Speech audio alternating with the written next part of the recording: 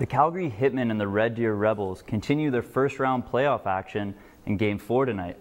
Red Deer stole a win from the Hitmen in Game 3 at the Saddledome last Sunday to take a 2-1 series lead. The Hitmen are back home tonight, but in a little bit different of a setting. The Scotiabank Saddledome won't be the home of the Hitmen in their playoff battle versus Red Deer tonight.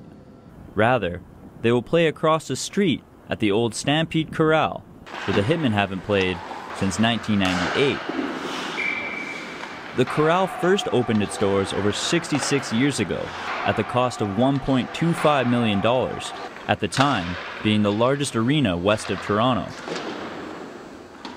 The game tonight has a little bit more significance than just a playoff game, however, as this could be the final game played at the Corral before its doors shut for good.